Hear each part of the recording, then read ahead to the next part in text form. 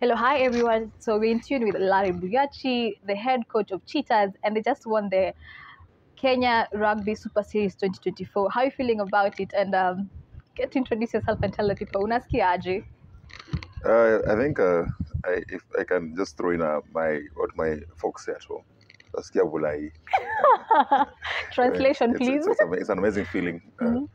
I think coming out, the boys putting that a big performance and getting the coveted title. I think I'm happy.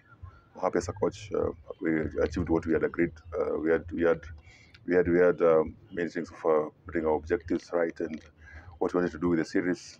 Yeah, and then we got there. So ticking all the boxes and lifting the trophy. I can't explain how I feel. It's super amazing. You played with Cheetahs, you won with Ndovus, and now you win with Cheetahs. What memory does this bring to you?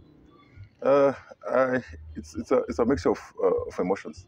Playing in Cheetahs, winning with Ndovu, coming to win as Cheetahs, but as a coach now, I think it's just a testimony of what if you put work into something can really give you the desired results. We really put work in this, and it came out to as it is now, as being champions. So it's an amazing feeling. Okay. Yeah. I know you had a blend of top-notch boys and good talent on board. How did you feel about seeing them, people that you've coached for a very long time, stepping in and putting in some good work and good show in the match? Yeah, again, it was great. All these boys, some who I've worked with from tender age, some just meeting them at the series and getting to know them as person at personal level. I think we agreed when we started the series, the first meeting we had, we discussed so many things. We decided before you become a good rugby player, can you become good people?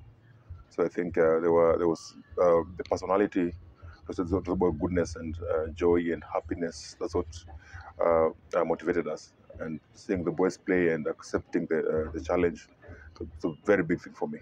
Yeah. I think they always say a good sportsman can learn and unlearn. So particularly for you as a coach, what did you learn during the process and what did you unlearn? I think what I really picked, I think just you can never go wrong with planning. I think it has to be key. That you have to be purposeful. You have to be intentional about your planning. What you have to achieve, and what the timelines. So I think what really worked for me as a person, I think the planning was all right. Again, execution of it was by excellence, going by the results. So I think for me that really worked. The thing that I really had to unlearn is of expectation. So we from the onset, we just kept on celebrating the small wins. We look at the bigger picture, forgetting the small victories. But so that's what I picked this season as a coach. Always enjoy the small wins first.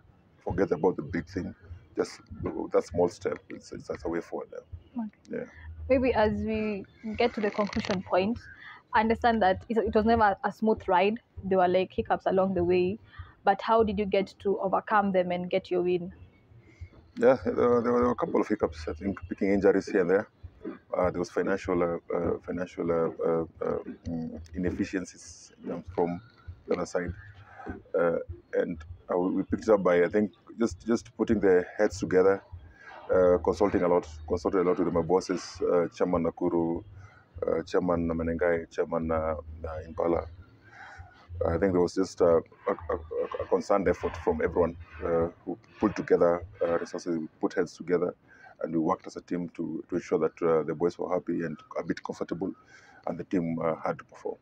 Yeah. Maybe as we get into the collapse, what do you expect, and maybe how many boys do you expect to get to the national team? I think they all deserve the 28 who did service for Cheetahs deserve to be in that setup. Of course, again, it's a discussion of the Simba management and all, but they will play. They will play like Simbas, and they deserve a place in the national team. Having said that, of course, they cannot all be picked, but we believe a bigger percentage should come from this side. Lastly, your message to a young boy who's aspiring to be you one time or one day. What's your message to them? Uh, to all those young boys out there, just believe in your abilities. Put God first. Have a plan, have a goal, have timelines, and be patient. If you put work will come.